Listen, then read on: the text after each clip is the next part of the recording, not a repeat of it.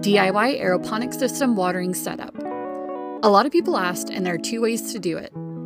Option 1, you can get this pre-made spray manifold on Amazon. It connects to your water pump with tubing and sprays the roots. It's super easy to install, and you can find a link for that in our bio. Here's the spray pattern.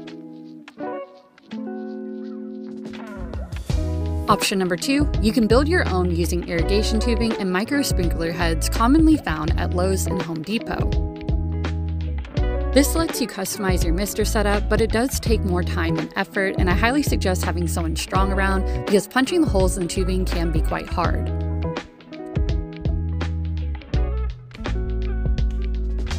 Here's the spray pattern. Both options connect to a water pump, which is plugged into a timer. The timer runs every 30 minutes for 15 minutes a day.